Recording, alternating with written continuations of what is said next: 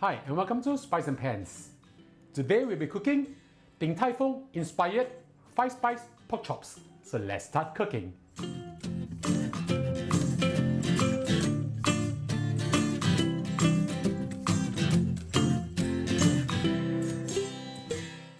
In collaboration with Pots and Pans Culinary Studio, we are launching an incredible cooking course featuring our loved recipes. Join us in our exclusive local Chinese delight course. Sign up with the link below or scan this QR code. See you there!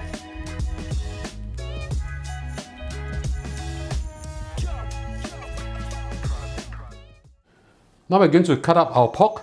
I have with me over here 500 grams of boneless pork loin like this. I'm going to show you how I'm going to take out the membrane over here. Now why do we need to actually remove this membrane? Because this is actually very tough and it will affect the texture when you eat it. So basically for this itself, right, I'm going to cut into 3 pieces, okay, for the pork chop. So the first cut I'm going to do will be from this side, okay, just do a simple one cut first. I'm going to divide this into 3 portions. So just cut, don't cut all the way down, okay. When it's about to reach the membrane, we stop like this, okay. Then we turn it to the other side like this, all right. And then using a knife, we just slowly and lightly just slice like this while pulling this part of the pork this way, right? And then we can actually slowly remove the membrane like this. Don't cut all the way down, just lightly pull it out like this, slowly using the knife, moving front and back, slowly get rid of the membrane.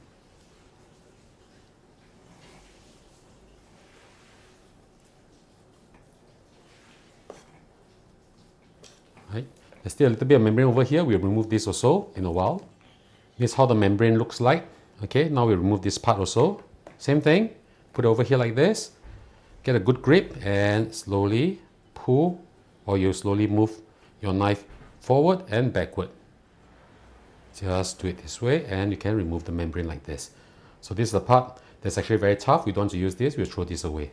We'll put this in the plate aside and we'll now remove this piece of the membrane. Okay, so you just need to slice this off. Be very careful.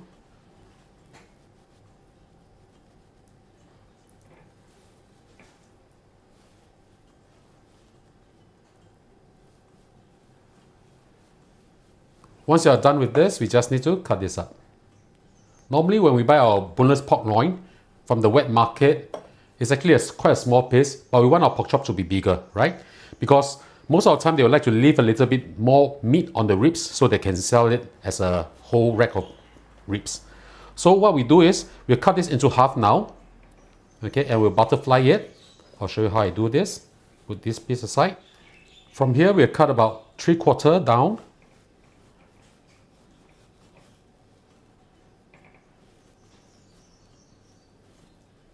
And that's how we butterfly our meat. Okay, we'll need to actually flatten this and tenderize this. I'll show you how I do this. To flatten and tenderize this, we'll need a mallet like this. In order not to let the meat splash all over, use a plastic bag, just cover it up like this. We are going to flatten this to approximately 50% more of this size itself. And we want it to have an even thinness or thickness. Start from the center and hammer it towards the outside like this. Don't make it too thin, because if it's too thin then it will not be juicy and we don't want that. Once you are done with one side, we'll turn it to the other side. Continue with the other side. I'll show you how it looks like in a while. So this is how we want it to be. A very nice piece of pork chop with a very nice thickness, so it will be very juicy. Continue with the rest and I'll show you how I marinate them. I've already flattened out my pork chop and now I'll prepare the marinade.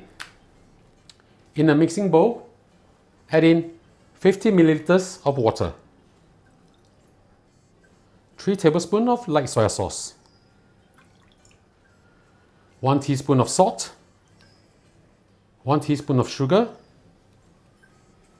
a few dashes of white pepper,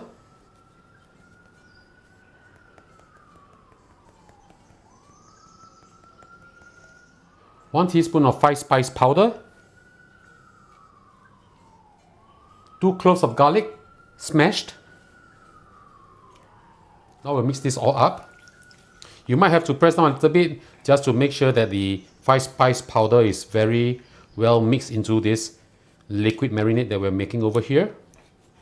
Once you mix this up well, we add in half a teaspoon of baking soda. Now don't use too much baking soda, otherwise your pork will taste a little bit soapy. So just add this in. Mix that up well again. Once this mixed up well, we add in our pork. Add in all your pork. Now normally I like to use my hand to mix this up well, to make sure that the marinade really gets into the pork. So our pork will be really juicy, flavorful and tender. Keep mixing them up for approximately a minute or so to make sure that they are well coated. And when you have mixed them up well, we'll add in our corn flour. Add in 2 tablespoons of corn flour.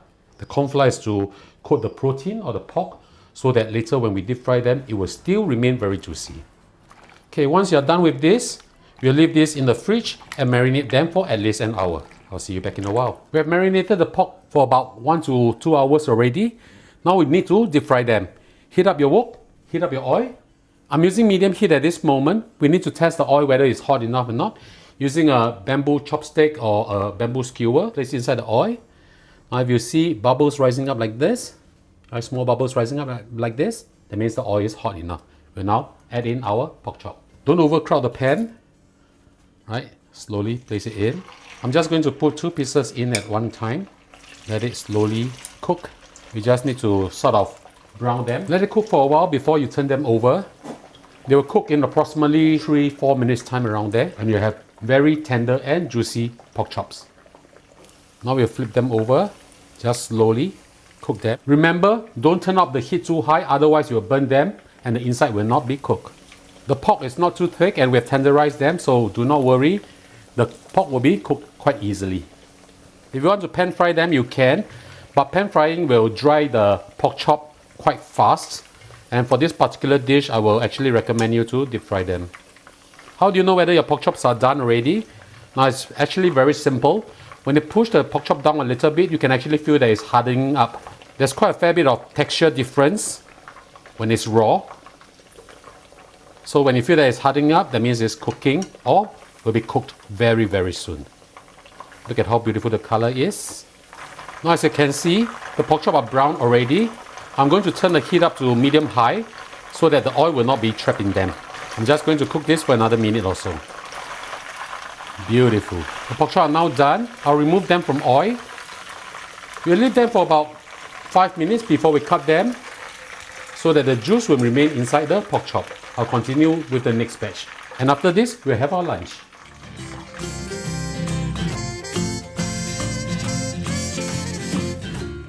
And now the dish is done, let's have a taste. Oh, smells simply heavenly.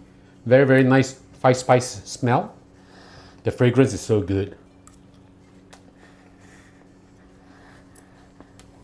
Tender, juicy, and super flavorful. Paired with the Din Tai Fung inspired egg fried rice, this is 绝配. Very, very good together. And if you want to know how to cook the fried rice, I'll leave the link in the description box below. Just click on it and you can have a dish like this. So ladies and gentlemen, I hope you like our video. Do click like on our video and do subscribe to our channel. Thank you for watching, and now it's your turn to cook. See you. Bye bye. Wow, 香。